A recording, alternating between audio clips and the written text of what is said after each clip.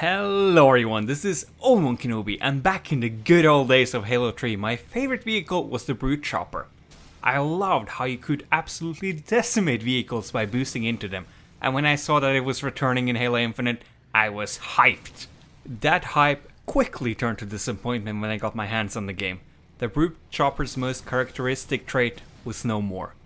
However, now with Season 2 of Infinite, it has finally become the powerhouse it deserves to be. As of Season 2, you can destroy every vehicle in the game by boosting into them. Razorback and Warthogs? No problem.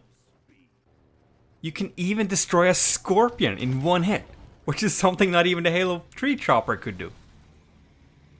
It did take me 2 hits to take out the Wraith, but I'm pretty sure that's because of the angle I hit it from.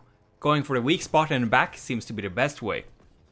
From now on, do not be surprised if you see me running through the Chopper every chance I get.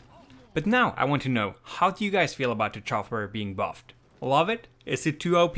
Let me know in the comments down below. And with that, I want to thank you so much for watching. Subscribe for more Halo content, and I'll see you in the next one.